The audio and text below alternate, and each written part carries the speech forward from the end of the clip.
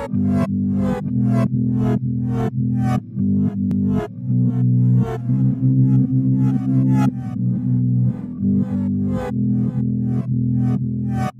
here. I'm here. We're here. Welcome to another episode of DOD45. I am Ty of Art by Ty, and our guest on the episode today is Factor Chandelier, which is truly a pleasure, and we're all quite lucky because I have it on good authority. The Factor doesn't do many interviews. That's straight info from Chesky. That's good though, because DOD45 isn't an interview, it's a discussion. And I can tell you, our conversation with Factor today is such a pleasant and easygoing one. It felt like I was just chilling with a longtime homie.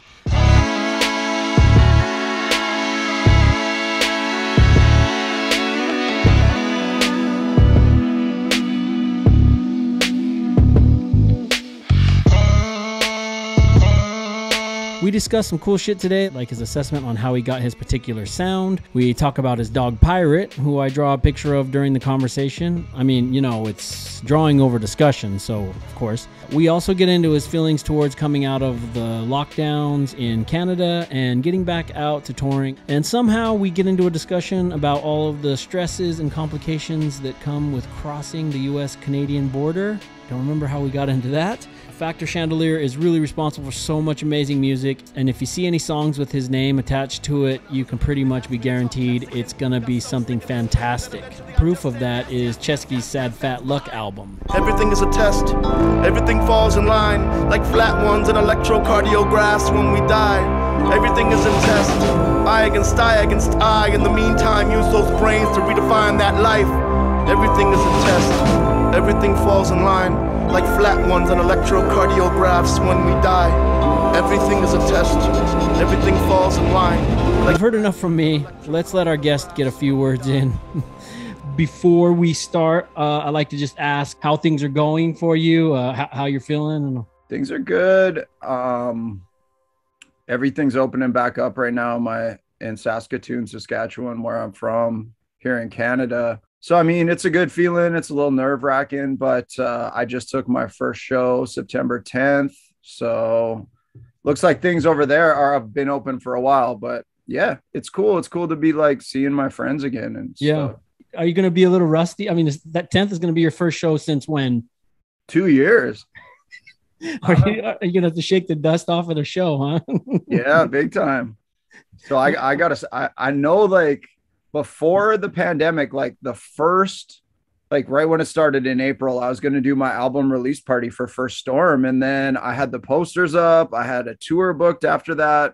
And basically the venue just kept like, you know, alluding to the canceling, and then it just got canceled. So in that time, I did the album Eastlake during the pandemic. So I'm just going to combine those, use the visuals that we've been working on for the other show, and just do like a double album release. So yeah, I mean, hopefully it's cool. We'll see. I gotta get practicing though, no doubt.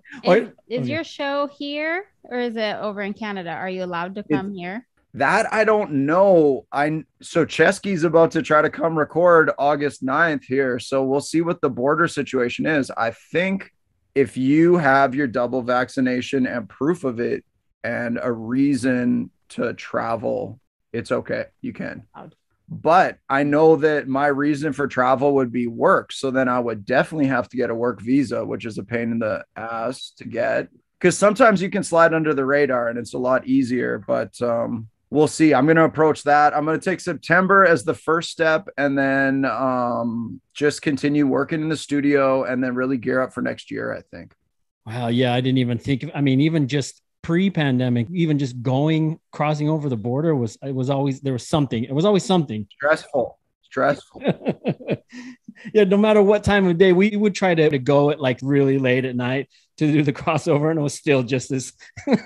Oh yeah, there's all kinds of stuff that happens on the border cross. I even had guys, they like planted scissors with THC in their car to train some employees. Like they used them as oh shit. Yeah, it was crazy. They were like, and they didn't even know that they were part of this training exercise. No, oh, God. Did they get charged with anything? No charges, because they were like, I think they all smoked at the time, but it was a huge discussion to like have the car completely clean. So there's no way they would have just left scissors. So they, they ended up just being like, okay, go through. Jesus. Yeah, the whole thing is just so bizarre. And I've had so many situations where I've just been completely checked, my phone checked. They show you this paper and they're like, we can legally get into your phone. Either you like either you unlock it for us or we'll like hold you until you unlock it. So I've had my phone gone through and like taking my bag apart. I don't really understand like what they're looking for, what they think you have. Maybe bodies. Yeah, I know. It's so trippy. And but I will say I have gotten the work visa legit and you just go through in a second. It's awesome. Yeah. So it's whenever you're trying shady stuff, I think like not shady, but sure. Like, you're trying to sneak, you have your explanation for going is too long. You like look a little nervous. So they really try to check what you're doing. Then they're like, oh, you're going to play a show for 150 people? Get out of my face. I know. The first time I even went, it was to Okanagan. Is that what that's called? Oh, yeah, the Okanagan. Yeah, but it was for a film festival. I had a film. What my film was playing at a film festival there, and we still got shook down. We didn't have any gear or anything, and like they were totally shaking us down. And we were like, we're just going for a film festival. Then they started asking questions, acting like they wanted to know about the film. I don't know. I don't know. It's too much. It's too much. And just with a few bad run-ins and a few things that came up on tour while we were touring in the States, like I always just get this huge stress over the border. But yeah, I don't know. I'm going to look into the visas though, again, that's for sure. Cause I do want to do a US run next year. So we'll see what's up. Well, yeah, that's I'm glad that you mentioned that. I like to talk borders. Yeah, it's crazy. Like we did some shows in Canada with Mike and I, and I guess it's 2.5 years ago, but he had never been into Canada before. And it was like this big thing. We booked the shows. We had no clue if he was going to get over. He had no clue if he was going to get over. He had been denied before and never tried again, I don't think. And they drove over the border at what's the name? Niagara Falls. And like, he just got over fine. And we did like this last minute Canadian tour, but now, Micah can get into Canada. So who knows? Maybe I'll do a tour with him too. Yeah. Are you guys officially, but officially Americans aren't able to come over there unless, like you said, possibly if we have the proof of vaccination. Yeah, that's what you're supposed to have. So who knows? I don't know when I'm going to feel comfortable traveling. We'll see. It's going to be weird to having Chesky here after 2 years of like. Will he be like, is he going to stay with you and everything? Yeah, he'll stay probably right in this room we're talking and he'll probably stay in. And this is you guys were on pretty hard lockdown this whole time. Yeah, it was wild. And we were real close contact with people that got COVID, and we had to, be in the middle of winter. It was like minus 40 degrees here, snow everywhere, and we couldn't leave our house. We had to like order groceries because we were close contacts. And yeah, it was intense. It was intense in the middle of this thing. Here in the States, it doesn't exist anymore apparently, but. Well, good. I'm glad you're going to be on. You're going to be able to get back out. I'm hoping the best for you after a 2-year hiatus. Well, yeah, and I'll do some shows. The thing is, with me being like kind of production and behind the scenes, things have been getting better in the like mixing in the studio. I just have the opportunity to stay home more and still make it happen and be excited about it. So I'll probably lean on that a bit too than the extensive touring, but I do want to be able to do shows like release parties and stuff. Absolutely. All right, man. Well, I'm going to set this timer. So I'm going to draw your dog Pirate. Yes, Pirate. But speaking of pirates, I do have to ask you, maybe you have the proper insight. Is it Pirates of the Caribbean or Pirates of the Caribbean? Oh, that's interesting because I don't think my answer is going to be official. I think maybe Caribbean. I don't know. I don't know either. Adrian, what do you say? I think it's Caribbean. Okay, good. I don't know. I think I say Caribbean. Because when you go on a Caribbean cruise, are you going on a Caribbean cruise? Yeah. I don't know. I always hear it as very Caribbean. Yeah, I don't know. I was wondering, I was just hoping you had the answer to that one, man. That's an interesting question. And now it's got me thinking about it. Caribbean. I've always said Caribbean. I think that's what it is. I think I've always said Caribbean. Shit, I don't know. It really doesn't matter. But so how old is Pirate? Pirate's 14. So he's an old guy. He's very loving dog and very high energy border collie. So after, like, since the pandemic, we had friends over to our house quite often. We invite people over, have barbecue, hang out, whatever. But then since we started having friends again, they've been like, oh, the old guy's slowing down. I didn't notice it as much, but a lot of people have been saying it since they've been haven't seen him in a year or two, so. Yeah, they recognize the difference. You being with them every day, you don't recognize. Yeah, and he sleeps more. He still comes in, greets you, because he was like, he would jump up on some people. I mean, he got kicked out of like dog obedience. He's not like a bad mean dog. He's just so high energy. Yeah, border collies are high energy and super smart.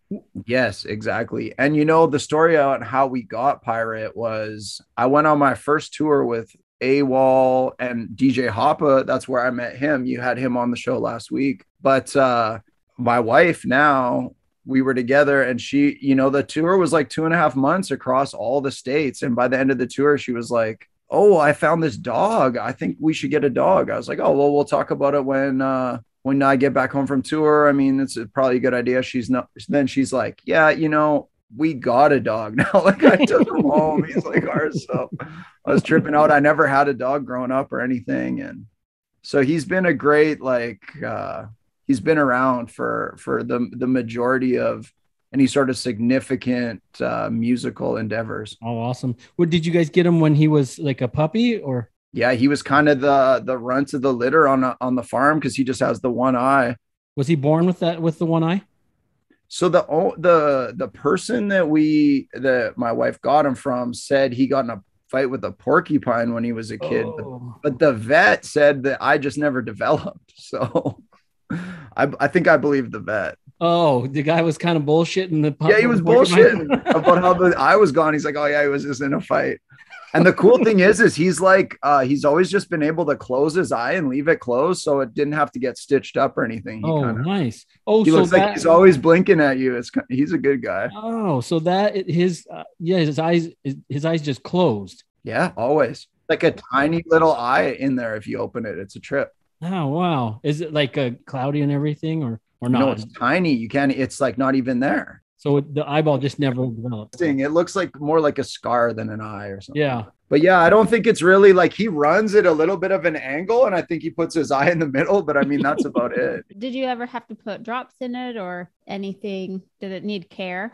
No, never needed care, but his other eye's a little cloudy and he got some drops in his like good eye, but nothing major. He's been a pretty good dog. When he was really young, we were taking photos for my parents and he got off the leash somehow and he ended up getting hit by a car. So we were always worried about his hips his whole life, but pretty good dog, You have kids, right? I have one kid, 3-year-old, my son Camper. Yeah, they're buddies. They're definitely buddies. So when the pandemic first hit, your son was really young, like I guess one.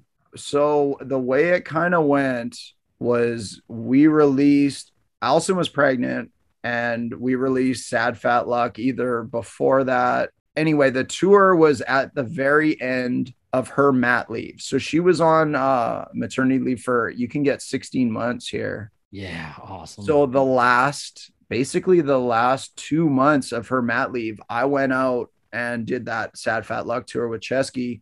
And right when I got home, she basically went to work and I started just doing the childcare and hanging with them.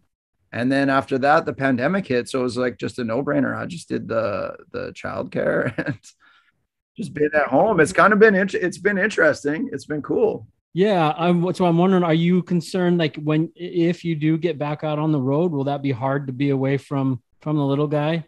It'll definitely be hard. But the thing about his age is he'll start going to school. Yeah. if he's at school during the day and we got help to have him picked up and dropped off, I don't think it'll be as hard. Yeah. These years that the pandemic was, that would have been the hardest time to find the help. So obviously it's hard, but you got to do it sometimes. I don't think I'm going to be taking any 2-month tours unless they were lucrative. I would be planning more for the 10 show, just different regions and areas. Yeah, sometimes when I'm talking to people who tour, I sometimes think like, oh, is that going to be hard? We're on the road about 8 to 9 months out of the year, and we have 2 kids, but they've lived on the road. My wife and my kids have come on the road they've been since they were born, and they're 13 and 15 now.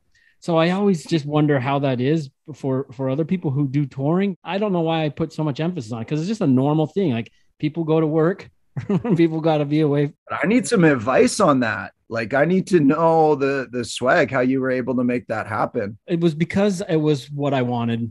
I chose to get married. I chose to have kids. And for me, I was like, I made that choice. So anything I do, going through is going to be like, it includes them. So yeah, you gotta make it work. Exactly. Yeah. And I was a little selfish on me. I just didn't want to be away from the family and stuff, So yeah. Well, you guys, let's go on the road. And we were doing well enough that my wife didn't have to get a real job. So the art thing has been good enough for us where we can just travel all over whenever we want. It's nice. The kids are now getting to an age where that's not as much fun for them anymore, I don't think. Yeah, because they got their own things going on all the time. They don't want to miss that. That's cool. Yeah, it's awesome, man. I love it. It's good for me because I tend to, when I'm alone, I do dumb shit. It's only happened a couple of times that I've been on a show by myself, but I'll go out and get hammered, and then I maybe don't wake up for the show. I'm just not good on my own. So having my family and kids around is an easy excuse for me. Yeah, I'm going back to the hotel and just gonna call it a night, and then I can get up early and get shit done. I like that swag though. That's the swag that I want now. I had some late nights in the career, but yeah, I do. The cool thing is Camper and Allison flew with me to New York for the start of Sad Fat Luck. He got to come to sound check, see the whole thing. And then they also met in San Francisco on the tour. So it kind of broke it up, but the full on everyone just rolling would be kind of dope. I like it. I don't know. What do you think, Adrian? Well, it's different though, too, because we have to take all of his work. We have to set it all up, and he needs assistance. And so we're there to help with that for the times that he needs it. But then when they were little, I would find whatever children's museums or beaches or fun things and take them for the most of the day and do fun stuff, or go back to the hotel. And then, yeah, exactly. But now that they're a little bit older, they don't want to do anything fun. We showed them all the great stuff in life before they even hit 12 years old. And now they're bored of it.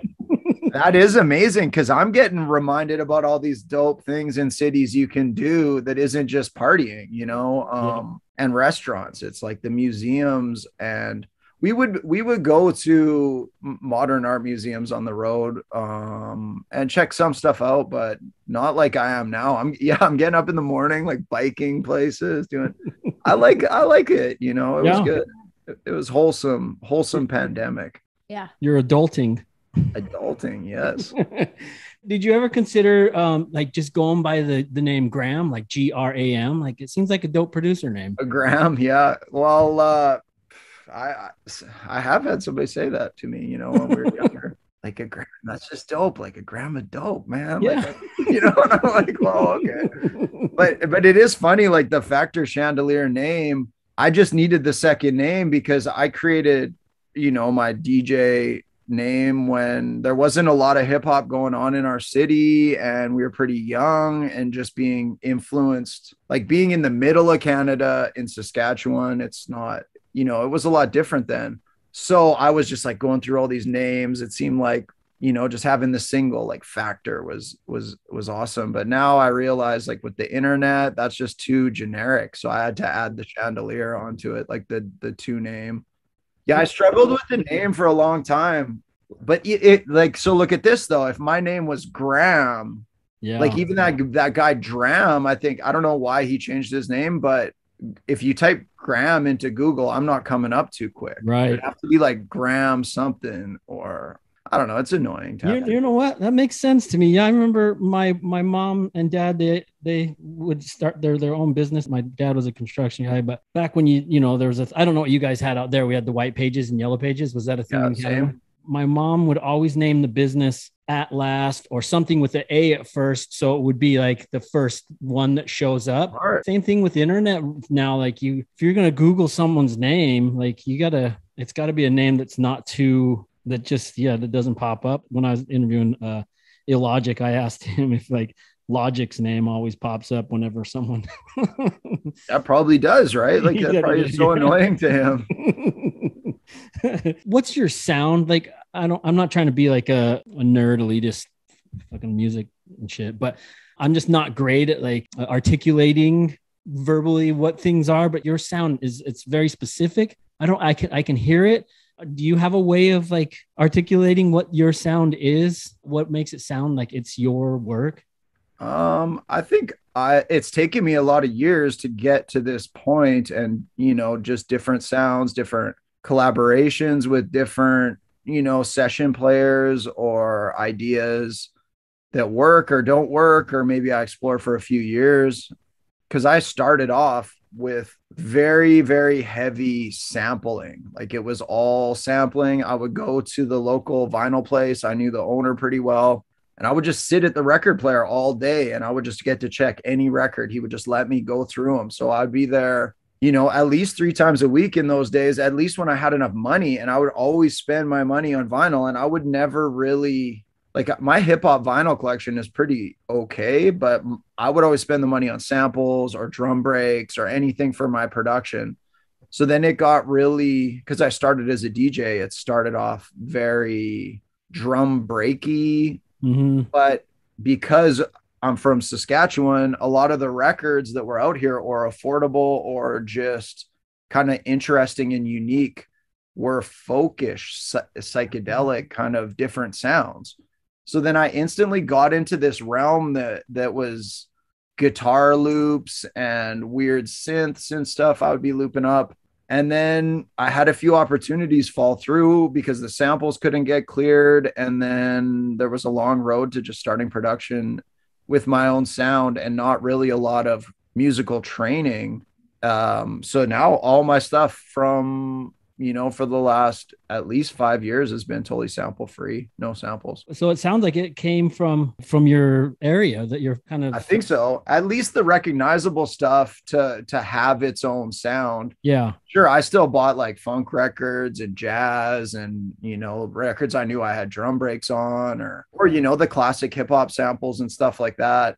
I was using lots of like guitar pedals to run my keyboard through. I was trying to create just a specific sound. And I think that's one positive about my stuff is it is recognizable, but it fits in a weird realm. So it sometimes like super hip hop stuff, it doesn't, like some people don't like it, and then sometimes it's not quite weird enough for the super avant-garde, like, so it's in a weird realm, but I'm totally happy and comfortable with it. And I think it's evolving constantly. I've been working a ton since the pandemic on just, my new kind of sound. That's like, I guess one of the silver lining to it is like for artists who are able to just kind of sit around and really kind of bang out some new ideas and work on stuff. Having that kind of time is nice to have. So I look forward to hearing what comes out of that. Yeah. And I didn't mean like, I'm sure you didn't think I meant it, but I didn't think like, oh, your stuff all sounds the same,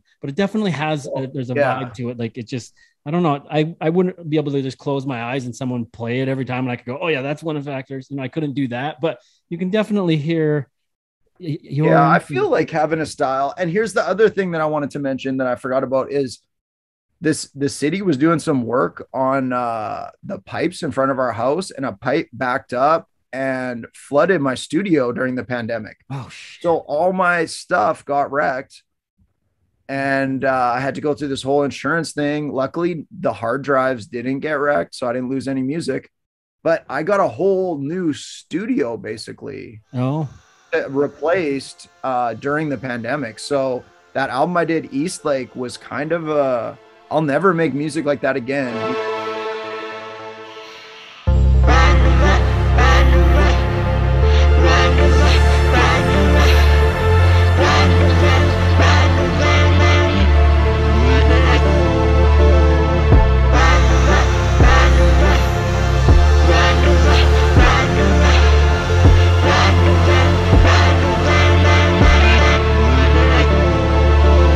Because it was just such a weird, dark time coming off this flood, learning new equipment, trying to like develop a new sound from, and like having some new ideas of stuff to do from my first Storm album.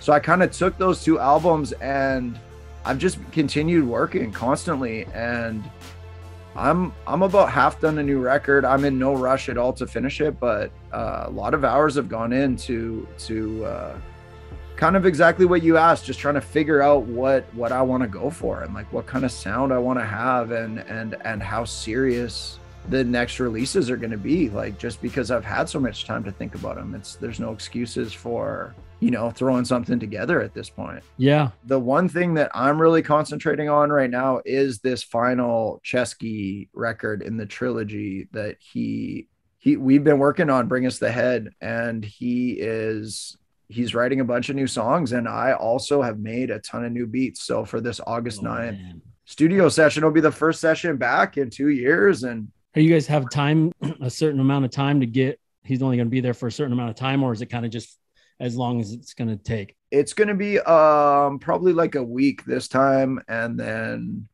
reevaluate, and then probably another session for the finishing product. But I made a bunch of these new beats, and he did like some demos, some ideas on them, and there's some real exciting stuff there. So hell yeah, I'm looking forward to that.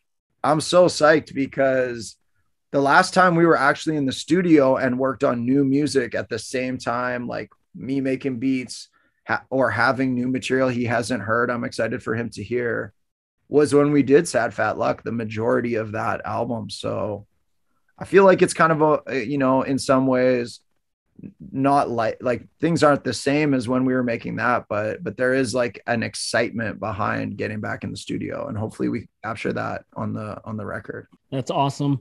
This is not even anywhere near what we're just talking about, but are you an Eddie Murphy fan? Eddie Murphy? Yeah, like he's hilarious, right? I was gonna say, what's the best Eddie Murphy movie? Probably, like, I used to like Raw, when I was younger. I haven't watched it in a long time, and I at that time when I saw that, it was a friend's older brothers that had it, and I'd never really seen anything like that, or I wasn't even very up on stand-up comedy at the time either. Oh yeah, that's a great introduction to stand-up comedy. Yeah, that was So I guess you're saying that it's not the movie with the ghosts, Haunted Mansion. Probably not Haunted Mansion, but I did like Nutty Professor when it came out. That was pretty funny. I don't know if that would really stand up though. I don't know what my thoughts on that today. But speaking of the ghosts and haunted mansions, Ghost Dog or Ghostbusters? Ooh, that's Ghost Dog. Awesome.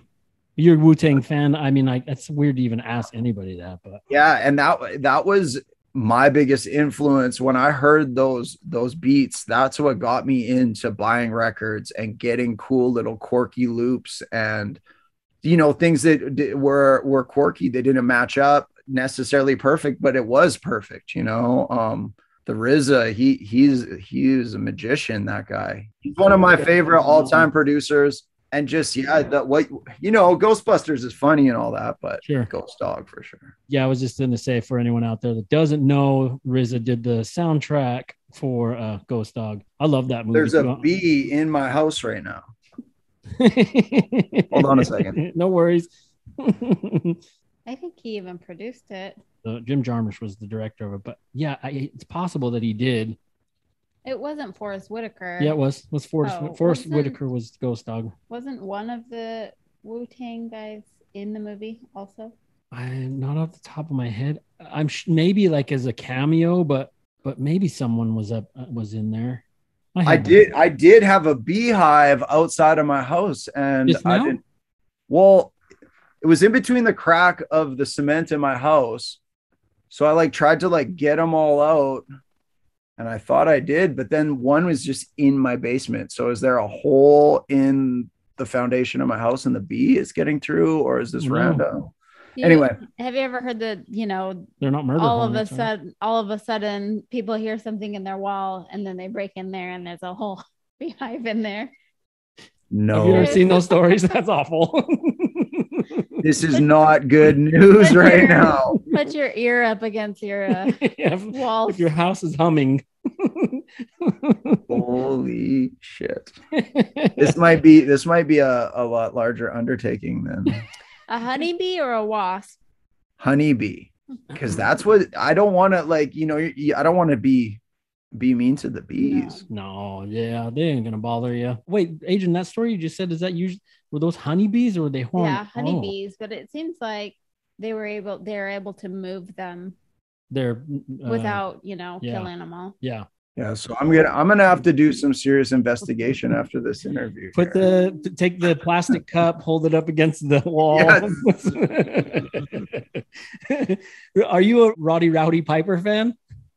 For a wrestler? Yeah. To some extent. He's from your hometown. Did you know that? Rowdy Piper. I thought the original Undertaker was from here. Well, he might be. But I do know that Rowdy Piper is. Yeah. He had the fresh kilt. Yeah. Actually, that would be a dope font to bite for something. He had a hard font. That, or the font from They Live. Did you ever see that movie? No, I didn't see that one. Yeah, it's the star in that movie, and you put on glasses and you could see the aliens. So there were humans that were existing amongst us, and they were aliens, and the only way to see them is if you put on these special glasses. But yeah, that was Rowdy Piper's starring role. I was into wrestling though in the late 80s or early 90s. Yeah. I thought it was, I think everyone kind of was. Yeah, absolutely. Have you been to a wrestling match since?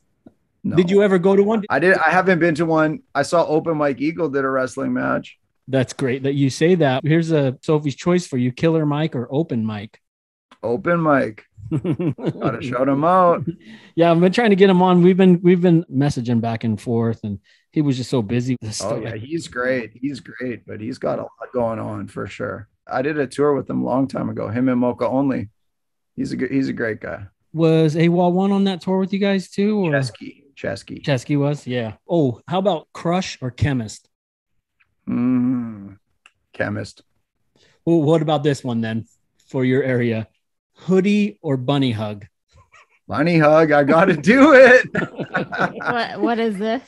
That's what they call hoodies out there. Yeah. Toques for like a beanie, toque and a bunny hug. That's the Saskatchewan slang for real. How does this bunny hug? How did this come about? I love that. That's a great bunny hug. Honestly, I wish I knew more about the history of it. I never thought about what the origin story of the bunny hug is. I imagine because hoodies are so cozy. It's like a bunny on you. A bunny hugging you. Yeah.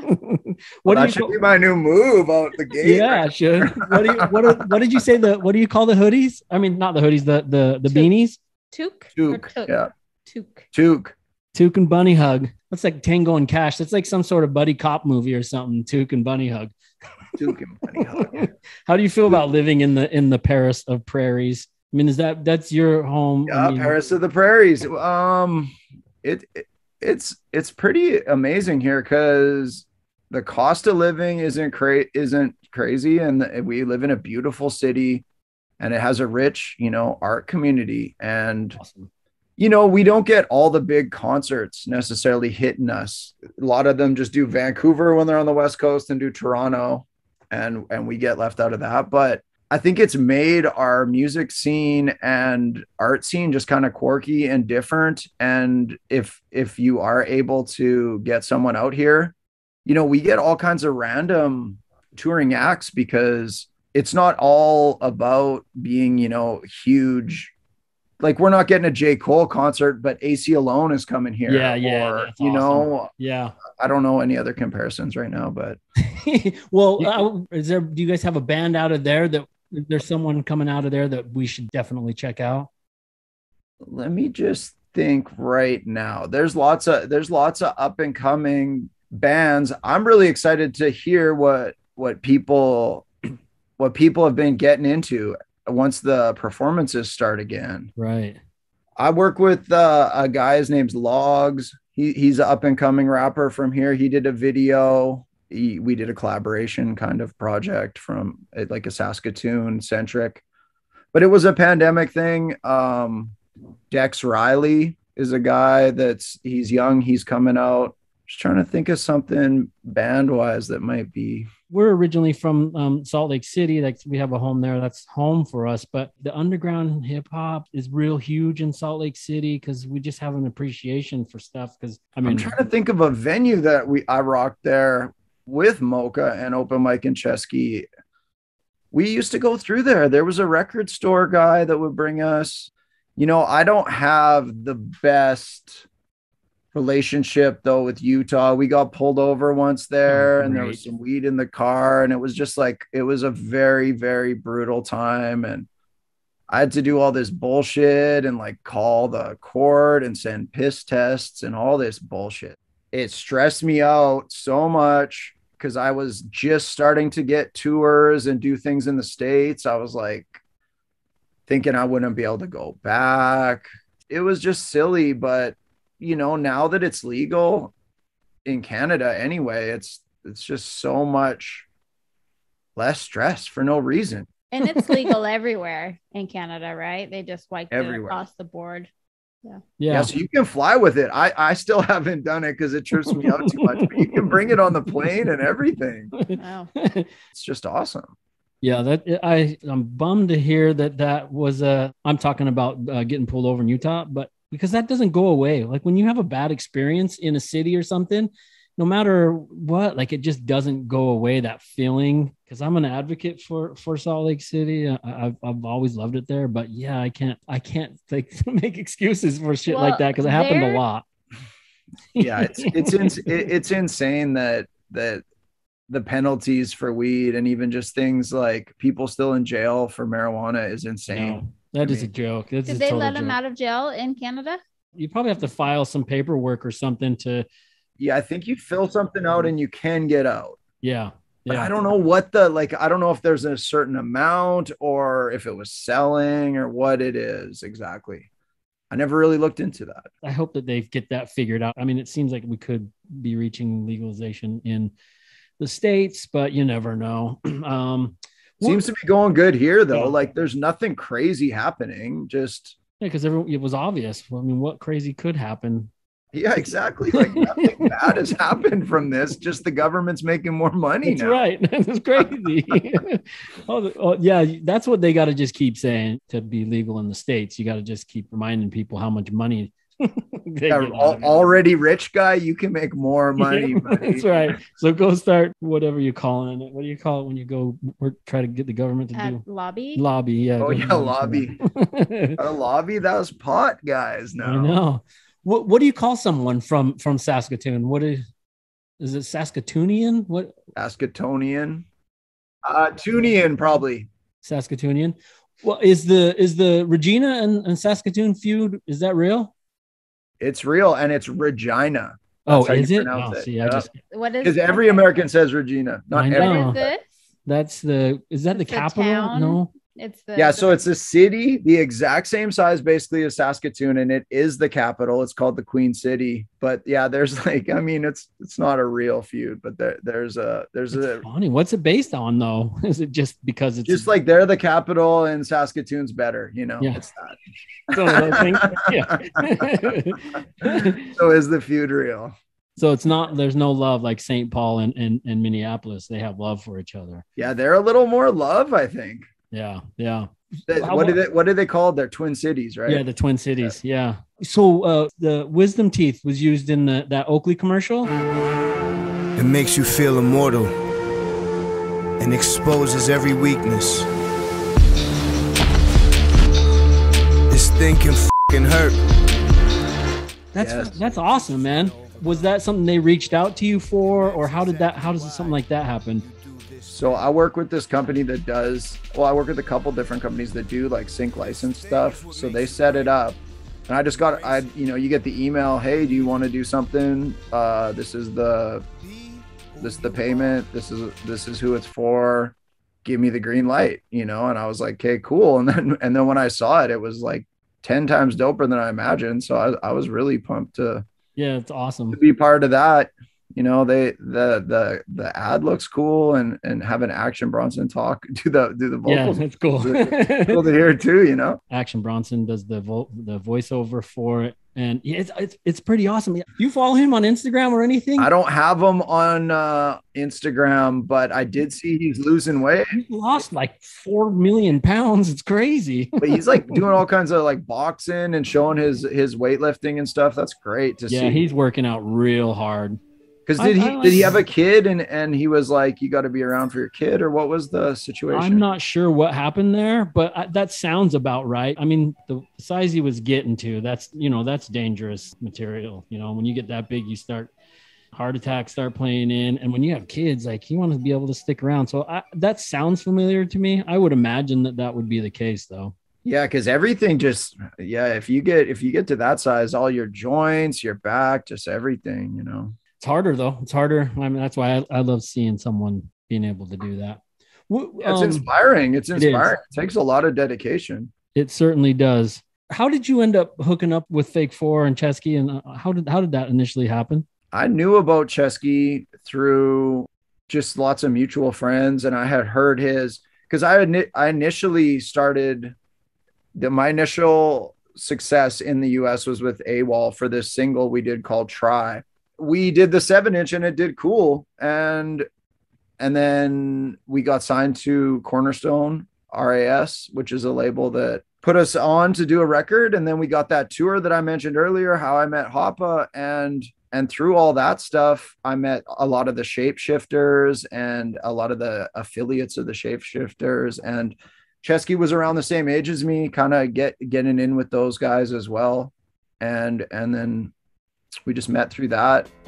And in 2008, we ended up doing a collaboration, which is a song called Pray. But I'm convinced that our faces are sweating up into a swirly liquid taffy bubbling below as pray to God that the earth doesn't crumble. Pray to God that our souls don't burn. We can pray to God, but I ain't seen that ever work. We can pray to God, but better get some fucking life insurance. And that was for my album called Chandelier.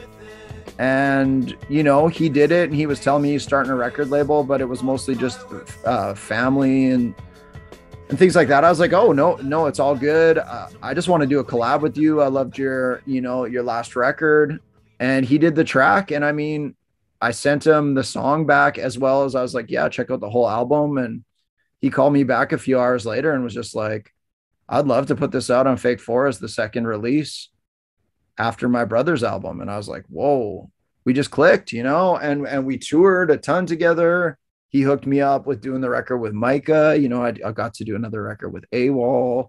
We all got to tour together. And I mean, it's years later. That was 2008. I mean, it's over 10 years we've been working together. Yeah, I loved it. I love because of that, just the fantastic music that has come from that.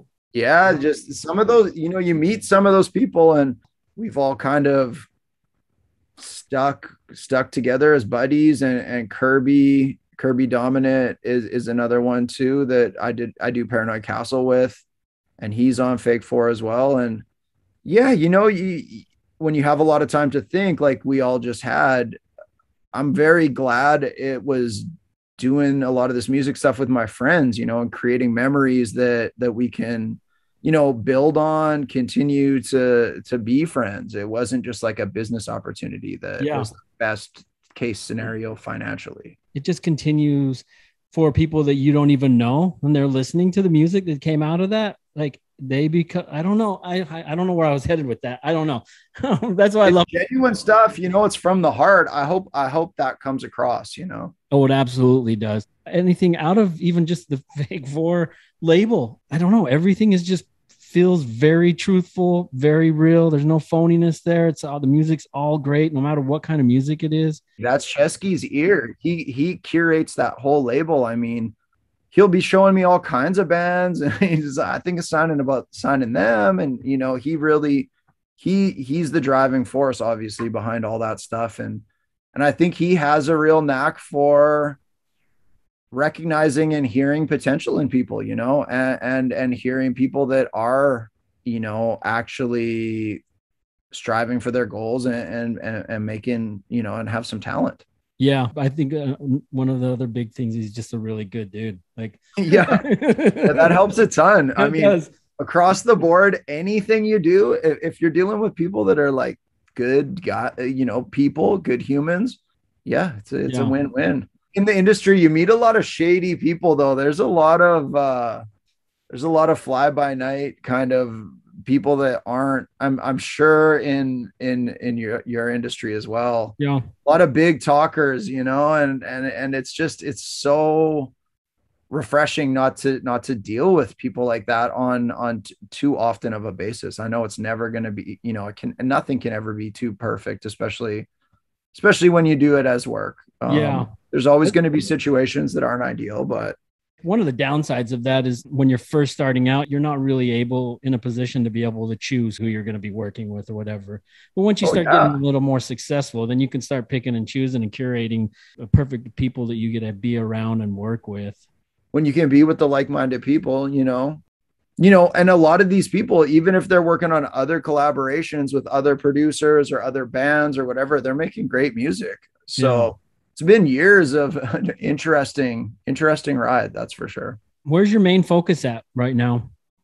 So I was kind of focused on getting kind of a start on a new solo record that I could really, really take my time with. And I think I have that start. I have the direction, I have the sound. So then when I make something that fits the sound, I put it there, which is kind of what I need to stay motivated to make new stuff. So by doing that, I've stockpiled a bunch of beats that I don't know where they're going, but they could potentially be for my record, full knowing that Chesky's coming on the 9th and he's going to get to peruse through whatever kind of we start feeling for that. Cause ultimately that's, you know, that's the focus. Is it going to be fresh? Like when has he heard any of it? Have you shared any of it with him? Or is it going to be one of those situations where like shows up and you guys just bang through him, he hears them? I've probably shown him 20 beats over the pandemic. And I think we have about 6 or 8 ideas. And then I have probably 10 beats he hasn't heard that I'm excited to play. And then whatever I make until the 9th, which will probably be 2 or 3 beats. That's awesome. Yeah, so I'm looking forward to it. You know, I don't want to be too over prepared. You don't want too much stuff. And I do want to make stuff when he gets here in the studio. That's always my favorite.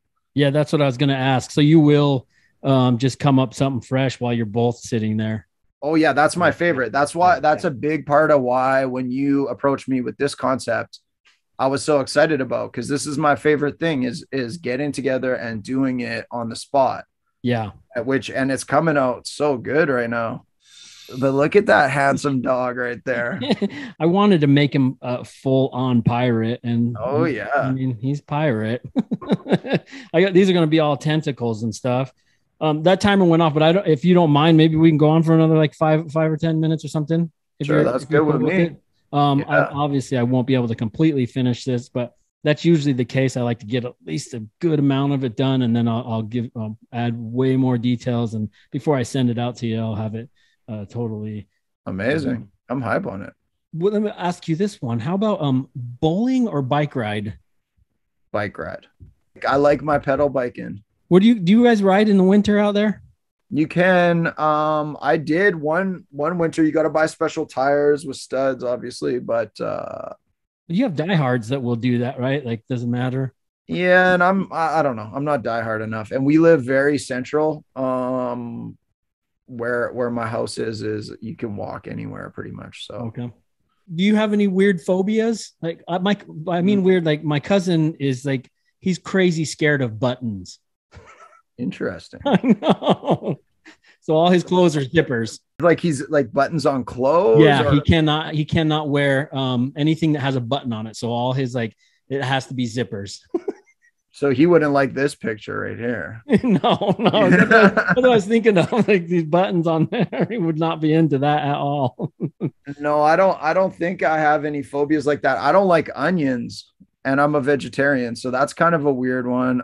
So Chesky and those guys always bug me because every order is like, oh, and no onions. You know, like, no onions. They always make fun of me, but is it just the taste or that bothers you, or it's especially the raw onions I just can't get down with, like on a burger or pizza or an omelet or something. It just ruins it for me. But so a sauteed onion, like in a soup or something. That's good. That's fine with me. But those raw onions, oh, they just ruin it.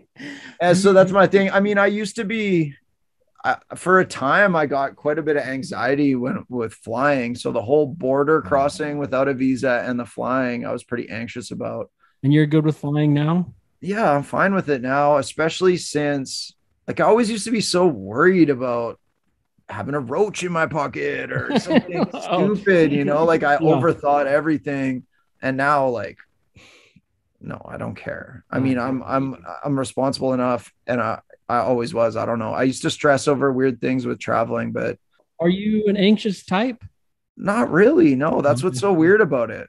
I'm pretty chill. I'm pretty like even with the emotions, but since having a child, that's changed. Definitely a lot more emotional, or just emotions happening in the household at all times, like so up, so down, so, you know. Are you a helicopter kind of parent, or you? Maybe a little bit helicopter. Yeah, probably a little bit. I didn't want to be, but I totally was. And I did. Were you? Oh, yeah, I don't want to be either, but I kind of am. Am. I am. Yeah. You know what? I love when you could get both sides right now. You know, one of the things, like for me, like I'm only alive just because like I just got lucky way too many times throughout my whole life. And so like I just know all of the shit that can go wrong. And so that's why all my helicopter parenting came from that. I was like, you can't do that. You know, like even fun shit, like you can't climb a tree because you'll fall out and break your good break. And it happened. My son fell out of a tree and crushed his head open. Like I don't know. Those things can, I always think maybe like it doesn't happen all the time, but for some reason, our luck, it'll happen to us. That's how I always felt. Yeah. And whenever anything's going good, I'm like, oh, something bad's going to happen. Yep. Things are going too good right now. I am 100% that way. What an awful feeling. Where do you think that comes from? I don't know. I know, because it sucks. Like really. Yeah, it does. It sucks. You're like, because at a certain level, the helicopter is good to be there, but you don't want to be distracting or take away from a kid's experience. And it will. We took away from a lot of their. They need to learn on their own. You can only learn by making mistakes and picking yourself back up. That's right. Yeah, it's so true. It's tough. So I'm right there, really analyzing it. I try to evaluate the risk. You know, like what, you know, like you said, what's the worst that could happen here? Is this a good scenario? It's like if they fall off that dock, I can easily jump in. It's not a big deal. Right.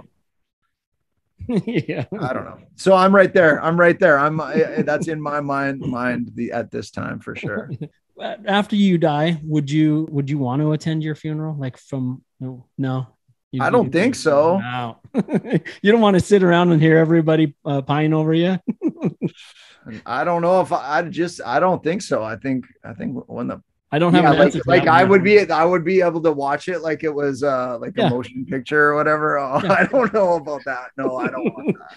Yeah, because I've thought about it on several occasions and I don't know what my answer is on that. Sometimes I kind of want to see how it goes down, but and then you get like your ghost can just be everywhere, so you see all the side conversations at people's houses that they like see how they actually feel, you know. It's funny that I say that because I'm not big into like if I'm overhearing a conversation and I know someone's just about ready to like talk shit or say something, like I'll hurry up and interrupt them because I don't want to hear someone say something that I didn't want to hear. I don't know if that's age or what it is, but I'm pretty similar. So, sometimes, we bag on homies, you riff on each other and kind of joke around. When it gets a little too real, sometimes I step out too, or that's when I hit the bathroom, or maybe like go talk with someone else. Like, I don't really like getting into it too hard either. Definitely conflict averse, like try to avoid as much unless it's needed. But I mean, a lot of the shit talking isn't needed. It's just some bullshit. Yeah, unless it's like a intervention or something. Yeah, and I mean, sometimes I've even thought about that, like in an intervention situation. I don't know if I'm really the best example to be having this intervention. Like, yeah, I don't think I've ever had. Have you ever had to partake in an intervention? No, not a formal one. I don't really know if an intervention is the greatest thing. I know they have worked for certain. Yeah, all these kind of things are so hard because everyone's so different and every scenario is so different, because I feel like interventions can do a lot of harm sometimes, but sometimes maybe they work. So yeah, I don't know. That's not my bag at all. I always was like, I'll just keep to my own business. I don't. But then if someone's going down hard, like you kind of want to do something, but I don't know what the answer is to that. Yeah, and you gotta trust and want your homies to be able to talk to you too, and hopefully they'll be able to bring it up, especially if you're giving them the opportunity. Or sometimes, if you feel like someone's struggling, it's as easy as just going out for just a random, it doesn't even have to be a beer, like just make an excuse to hang out. And then usually you give them the opportunity. If they want to say something, they could say something, Right. Not that. So that one's less of intervention, more of like just being a good homie. Yes. Be a good homie. Just out of the pandemic, some people are probably going to need a good homie. So I think it's important. Yeah, for sure. Speaking of homies, what about Beastie Boys or Ghetto Boys? Ooh, the amount of, because Beastie Boys, I would say Ghetto Boys for me. Oh, especially amount of listening hours. I think in my life I've listened to more Ghetto Boys than Beastie Boys. Wow, that's good to hear. Awesome. And it's interesting because I think just the age that I was at and the age I got into super underground things, I didn't really experience the Beastie Boys fully. Yeah. Like I wasn't the right. Obviously I've gone back and checked everything. And when I was really into DJing, they had Mixmaster Mike as their DJ, which was, and that Intergalactic, I was DJing and dropping that song all the time at the clubs and stuff like that. But yeah, that makes sense. Ghetto Boys. I mean, I listened to those records a ton, and I owned, so I gotta say Ghetto Boys. Yeah, it's like older groups like that. It definitely comes from what you experience. Mine would be Beastie Boys. I love them both, but I was I think like in fourth or fifth grade when Beastie Boys came out, and I would have my ghetto blaster on my shoulders, and I carried cardboard, and like I was breakdancing to be like I was so into them. But yeah, it goes the same with like TV shows, like what you grew up with, what TV shows were on. Yeah, exactly. Because some of the older homies have different ones than you, or whatever. Well, I have that feeling with Wu-Tang Clan. Like, I really do. I love Wu-Tang, but I was already outside of high school when Wu-Tang came out. So like that angst, I didn't have that. Like mine was NWA. My Wu-Tang was NWA. Yeah. Like that makes a lot of sense. Yeah. I've always thought about that. I think a lot of teenage angst, like the music that you hear when you have that teenage angst, is the music that's gonna like curate. Oh yeah, it sticks with you forever too. Yeah, absolutely. Well, if money was no option or it wasn't an issue, what would be the first thing that you would buy? It would have to be, a second place somewhere warm. I would just buy some property, probably in, I don't know, the flights from, if I was still going to live in Saskatoon, probably somewhere in Mexico. Real nice place with a pool. Just, that'd probably be what I'd buy. You're born and raised in Saskatoon? Yep. Yeah. Lived here my whole life. Well, I know I'm not going to be able to finish this drawing, so I will finish it for you later. Before I close this out, I like to wrap up with a really big question, the philosophicals. Okay. Here's the big question. Are we in the Matrix? No. Yeah, good. I'm glad to hear it. I can see, yeah, I can see it, but I don't think we are. What can we promote? Where do you prefer people to purchase your music? All those sort of things. Let's make the time to do that right here.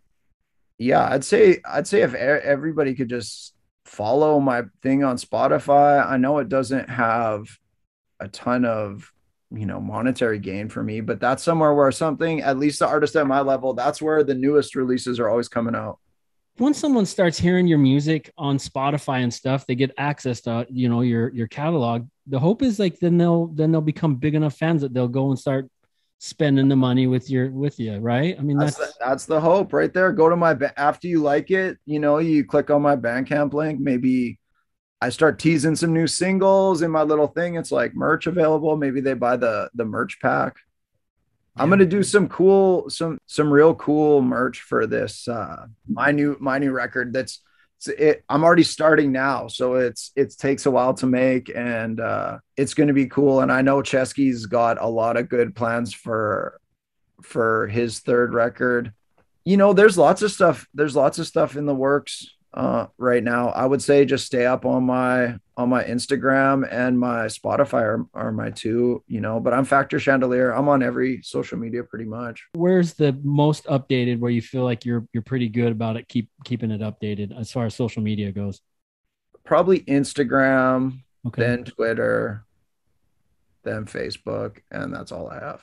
Okay. Where do you buy the merch? So my Bandcamp's probably the best thing to promote, I guess. Now rethinking about it. I love merch availability. I know it costs money to make it but I mean, I listen to most of my music on Spotify. It's where I discover all my new artists, but I go back and I buy vinyl and I buy merch from the artists that I love. So but there's no way I'll ever find them if I didn't have Spotify these days. It's like kind of. Yeah, because you want to kind of check the direction too, because you only have so much money. And I get that. Like, some artists, you don't buy every single record. Some artists you do. So that's, hopefully you get enough fans. I got to shout out all my fans. I have awesome fans that really support the pre-orders. I'm not like a massively huge artist by any means, but I have a strong following of people that have supported my music for years. And I think right now there's tons of new fans and they don't even realize I have a bunch of old albums. Right. But that's cool. That's how you picking up all the new, like the one good thing about continuously creating is there will always be new people. Yes, exactly. So we'll see. I'm interested, getting back to this show that I'm about to do, my first show. I'm excited to see who from the city or who's been listening to my music. If there's younger kids there, we'll see. And I keep up on current music, but in no way do I try to, it kind of looks pathetic if you try to just hop on everything that's hot. Nobody wants to hear everything, changing your style is great, but just doing whatever everyone else is doing is not. Yeah, changing it to be so that you're relevant at the time. It's a little weird. And that makes you irrelevant, I think. Yeah. What are you currently listening to? Some of the new stuff that you're currently listening to. I like that new open mic record. I like, I've gone through a real Neil Young phase lately. Oh, wow. Yeah. So I've been listening to Neil Young and Curtis Mayfield constantly these days. Oh, awesome. Is there a rapper out there that you could possibly get to lay verse on one of your songs that you would like to? Do you think you'd end up making a banger with? Somebody that would be unrealistic would be like Kid Cudi is somebody I always stay up on his releases. The sound, he always uses sounds that really, really hit right in my ear. I'm working on a new one with Micah right now. We're doing a new single. And the beat is a little more up tempo, and it's kind of swaggy. I can't wait to see what he comes up with for that. I always get excited for a new Mike and 9 collab. I was just thinking about some of the guys that you've had on the show that I noticed, like me and Chesky and Sage Francis did that song.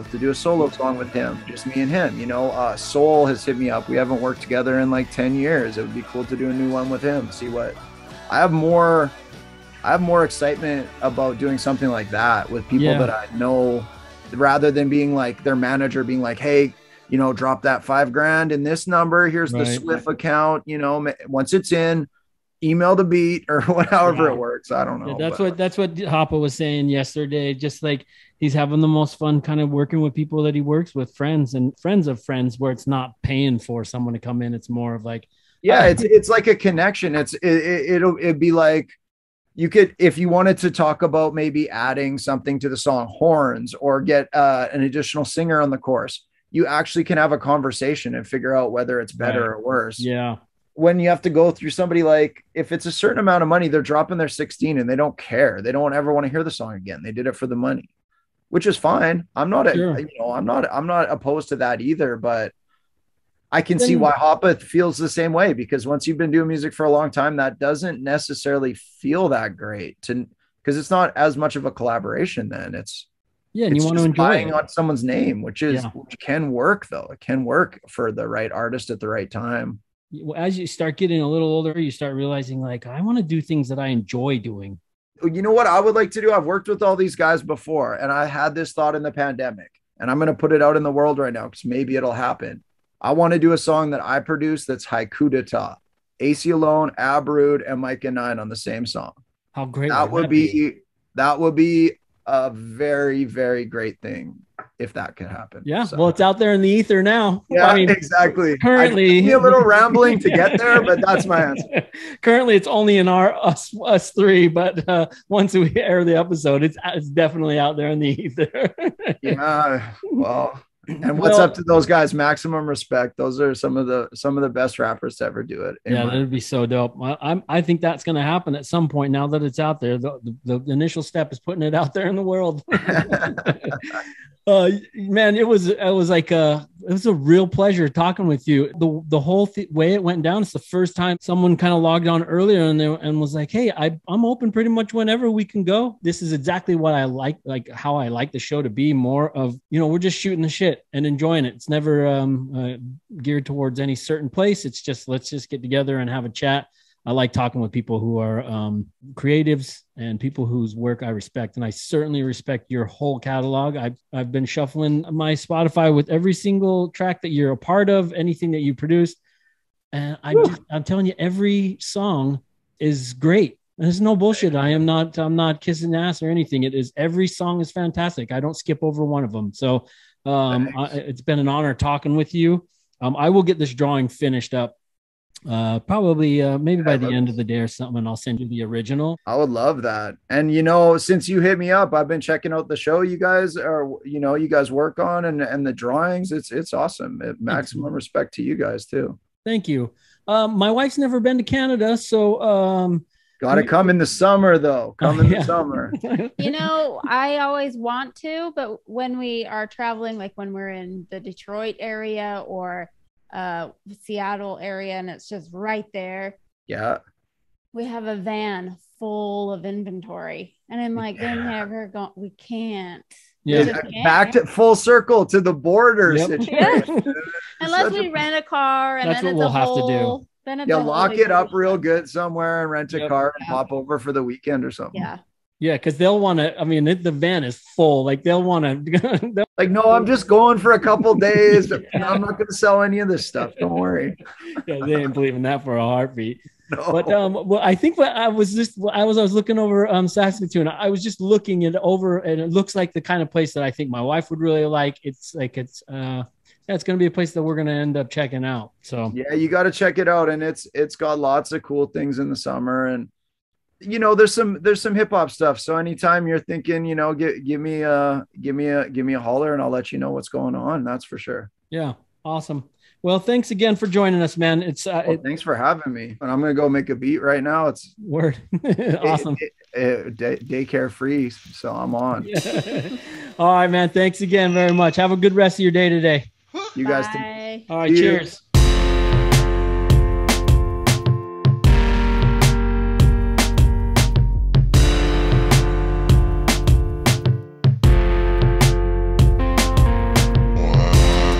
yes. Oh, yes. Factor Chandelier. Thank you again for joining me on today's episode of DOD45. I'm eagerly awaiting that album that you and Chesky are working on. And you can bet I will be doing everything in my power to catching your show when you make it back over here to the States. Hopefully that will be without any border complications. For the rest of y'all, do yourself a real favor and head over to factorchandelier.bandcamp.com to check out his music and merch, and visit his Spotify. He don't mind that, and give him a listen there. And to keep up with him more personally, hit him up on Instagram at Factor Chandelier. If you'd like to learn more about me and my art, head over to artbytai.com. That's art by TAI.